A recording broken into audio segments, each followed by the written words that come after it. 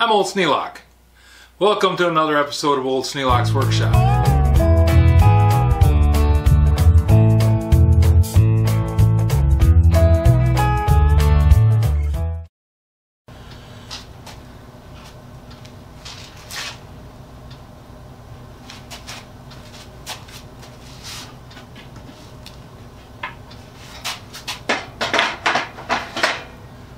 Something unique to the 425,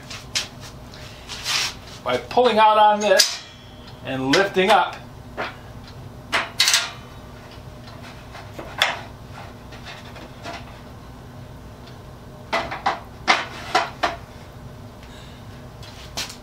something unique to the 425.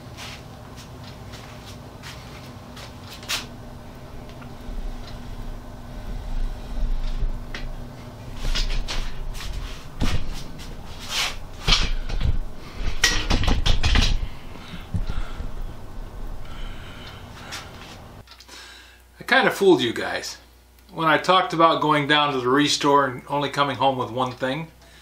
Well, it wasn't the little handyman drill. You never know when you're going to get called home and you'll miss the chance to do the things that you should have done. So I thought, well, if I have the toolbox ready when he gets old enough to use it, whether I'm here to hand it to him or not, he'll have it available. The thing that I got that day was a thing called a Workmate 425. The Workmate 425 is a cool piece of equipment. It has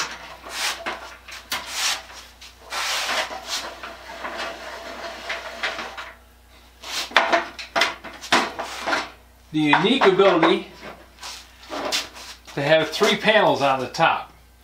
It's 30 inches across, which is much bigger than my other ones. It's sitting on a 225 right now. The 225 is only 25 inches wide.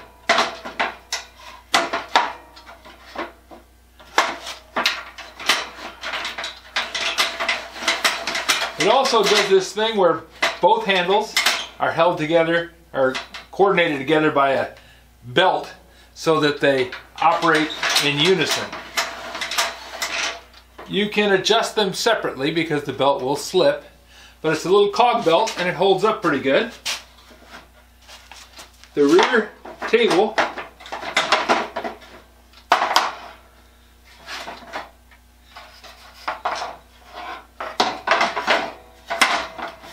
can be removed and it latches in place with these pucks so that you can have it be up here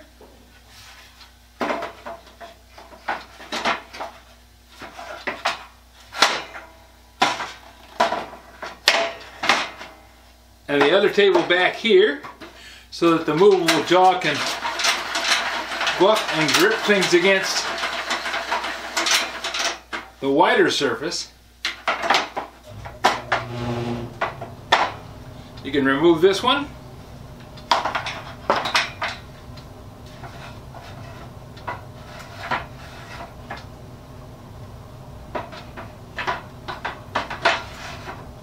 Set it back here. Drop this one in place. Close that up and have a strong working surface.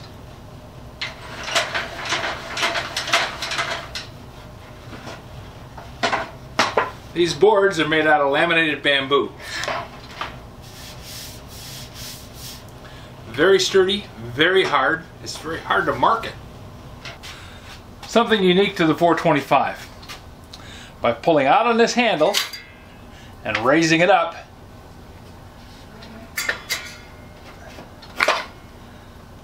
I can set this so that it clamps down on this board.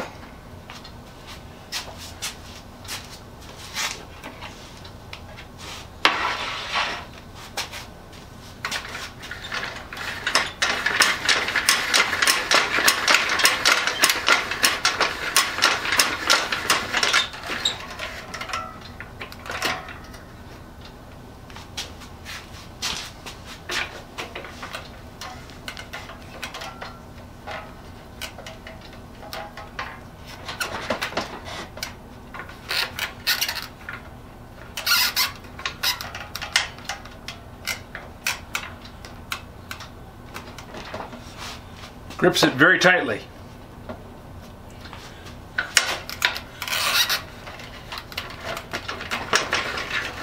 Then by simply running the handles in reverse,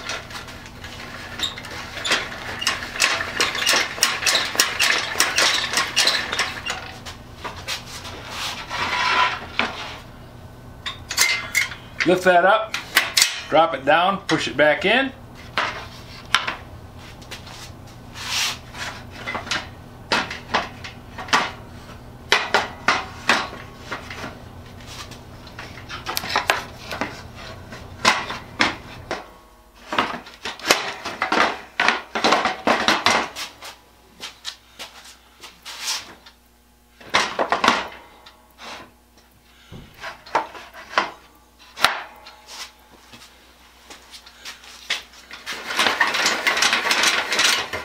Tighten the jaws, and back to having a work table. So now I'm going to strip off the top.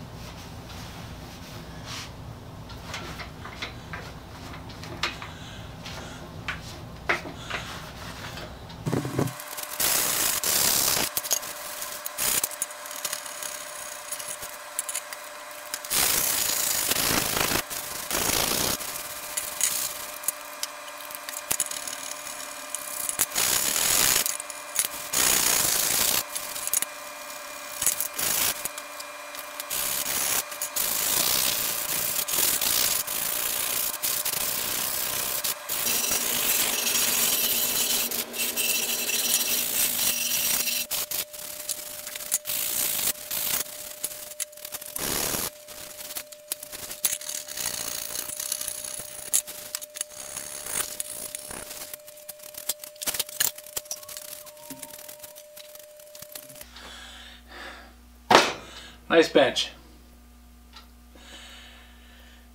A lot better than what it was when it came home. Cleaned up, waxed, polished. Looks pretty nice. It also works well. I'm going to put a little 336 oil on the sliding mechanism because that dries out. It doesn't leave any sticky film on it. And that'll let the workbench collapse and slide around easier. I'm really interested in having this bamboo top. First time I ever worked with bamboo. Had this Stanley Transitional plane. Now I believe it's a 24, but the numbers are long since gone, and I never bothered looking them up.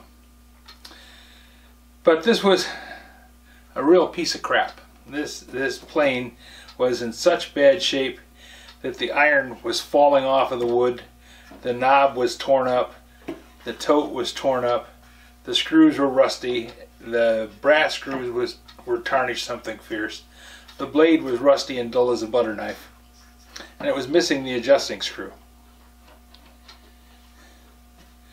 Well, it had all the things that you could have wrong with a transitional plane on it. And I thought this would be a great one to work on because I only have to do one fix and I've handled 90% of the problems that anybody's going to run into with a transitional plane. So I stripped it down completely, painted the iron parts, straightened and sharpened the blade, fixed the tote, fixed the knob, drilled and plugged all the holes for the screws, re-drilled the mounting screw holes into the plugs, and then the last thing I needed to do was, this was badly worn. It was actually rounded. The front edge was knocked off, the back edge was knocked off. It was just in a horrible shape and extremely weather beaten. The wood had dried and checked over the years and was split all over the place. So I filled the cracks in the front with epoxy, mixed it with wood that I sanded off the body so that the type of wood was the same. And then I took my big number 7 and I planed the bottom smooth. Planed it square and smooth. Then my son, who had been living here for a while, had well, it's a pad that you put under a desk so that you can run a roller on top of carpeting. He bought this bamboo slatted, threaded together pieces of bamboo, and it was too wide for the desk, so he cut off 2 pieces. That left 2 pieces of bamboo 1/4 inch thick and about 3 inches wide, and it was down here in the scrap pile. So I took a piece of that, cut it to size, glued it on here, squared it all up, and thought, well, if it works, it works. If it doesn't, well, it was a junk plane to start with. Now, this bamboo bottom on this plane is just amazing. It's hard and it's slick. A little bit of wax on it, it feels like it's not even there. It slides effortlessly. With a sharp blade on it, it cuts well. And a transitional plane is light. Now, some people say you really want a heavy plane so that you got a lot of mass to do the carry through. Well, if you got the blade sharp and the plane set up right and the angles the way they're supposed to be, it doesn't take a whole lot to shove this little 2-inch blade through a piece of wood. So the extra mass, if you don't have enough push behind you, okay, once you get it going, it'll keep going. But this thing just slides. And if you want to level off, I used it to level off workbenches. If you want to level off a workbench, that's, well, this one is a 6-foot by 2-foot wooden slab made out of glued together 2x4s, and I had to take off about 1/16 of an inch off the top of it, which is a lot for a plane.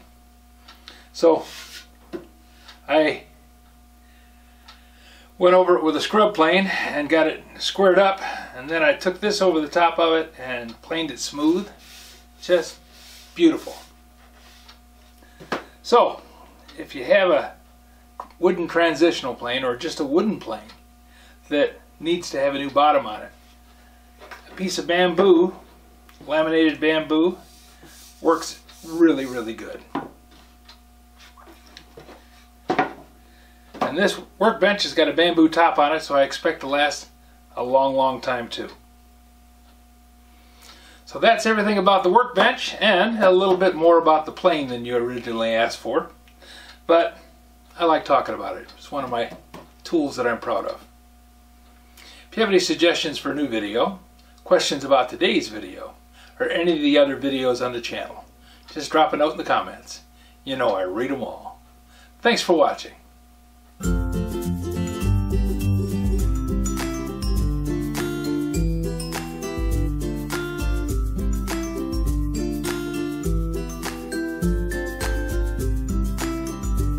This video is not to be viewed by anyone under the age of 13 in the U.S. or 16 in the European Union, without the express written permission of the parents or legal guardians of the underage person. Such written permission must be on file at the local government entity in charge of enforcing the rules and regulations established by the FTC. Anyone violating these terms is admitting by default that they hold harmless the owners and operators of this channel. Any and all questions should be addressed to your local branch of the FTC.